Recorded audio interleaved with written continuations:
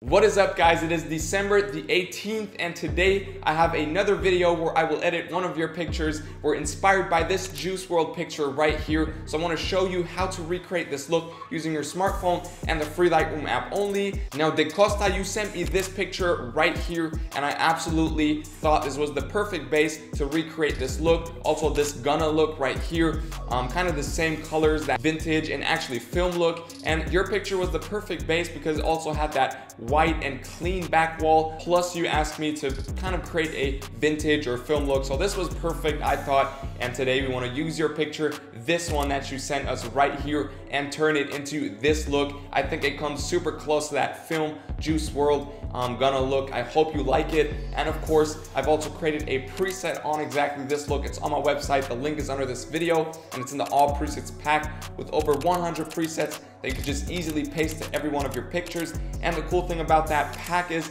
that once you have it, you will be having new presets every week, or at the moment even every day, because that preset pack is updating every time I create a new preset. So it's a great deal. Make sure to check it out. Link is under this video. And of course, if you haven't already, make sure to subscribe to this channel as well and hit the notifications bell to not miss out on any of my future videos. Because if you want me to edit one of your pictures, like this episode today, feel free to DM it to me on Instagram at Wommack is my handle, and then maybe the next video is gonna be about you, so make sure to stay tuned. Now I've said enough, let's jump right into this tutorial. Costa, thanks so much for sending this picture. We're gonna open it in the free Lightroom app right now. Here we go. Now we hit the lights tab down here, go to curve on the upper right side, and I want you to recreate this curve as it is right here. So it's just a smooth S curve with the shadows on the bottom left pulled up a little bit and the highlights on the upper right pulled down just a little bit, and then we're done here. Now the next thing we want to do is just boost the contrast to around plus 13 right here. Now we pull down the highlights to -29. Pull down the whites right here to -25 or 26, and the blacks down to -52 right there. Now this is the perfect light setting, so we go over to color, and now we just want to boost the temperature to +10, boost the tint as well to +12, that purple area, and now we want to pull down the saturation to -20 right here. Then we scroll up, hit grading, and what you want to do for the shadows here is pull them to that green area. So we pull the hue slider over to a hue of around 136 right here, that green, almost aqua area, which is perfect. And the saturation we want to boost up as well to around 19 or 20 in this case. 19 is perfect. Then we scroll over, and now for the midtones here, we just want to boost the hue to 56 right here, that yellow orange area, and the saturation of course as well up to 27 right there.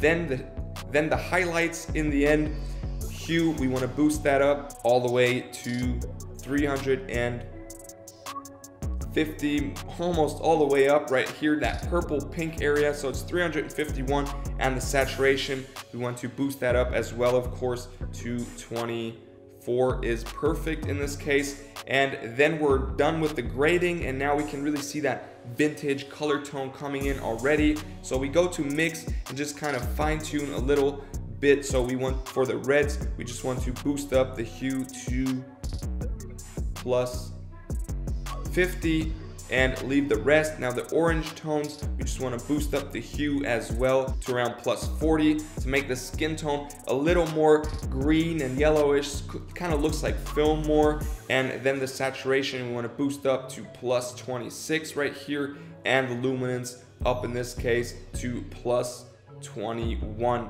Then the yellow tones here, we want to boost the hue as well to +36 and pull down the saturation a little to -7 and leave the luminance at 0. Now the green tones we're not going to change, aqua tones we're not going to change, but the blue tones right here, we just want to pull down the saturation a little to get rid of that blue shimmer of the jacket, maybe 40 is good. Same thing with the purple tones. There's a lot of purple in the jacket, in the black, so you want to pull that down to -77 right here, and you can see the jacket really losing that purple tint. So that's perfect. We're done here. And now the last thing we do is just go to effects over here, and we want to boost up the texture a little bit to around +13. Then we want to pull down the dehaze, so we want to bring some haze in to -15 or 14. And now of course we also want to add grain to really nail that vintage film vibe to around 32 is perfect, and we're done here.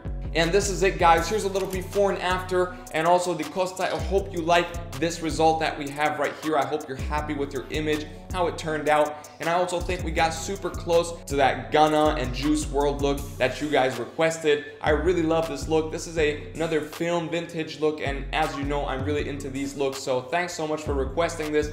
Thanks to Costa for sending your picture. And I've also created a preset on exactly this look on my website. Link is under this video. That all presets pack includes this preset of today, but also 100 different presets that you can just easily paste to every one of your pictures to make them look great. And of course, if you buy it once, you will be getting all the new presets that I'm doing on a weekly, at the moment even daily basis, updated automatically. So you just have to get it once and you'll have a growing pack. It's a great deal. Make sure to check it out. Link is under this video. Now also, if you haven't already, make sure to subscribe to the channel, hit the notifications bell to show me that this is something that you're interested in, and keep me motivated to keep bringing these videos to all of you guys who are watching this. Thank you so much for the love, the support that you're showing to me. My channel means so much to me. I'm really grateful for all of this. So I hope you enjoyed this video and my work. Once again, if you have questions or new ideas for videos, feel free to DM me on Instagram. @StevenWommack is my handle. I'm always open for conversation. Now, thanks so much for watching. I hope I'll see you in the next video. Till then, stay creative, stay healthy, peace.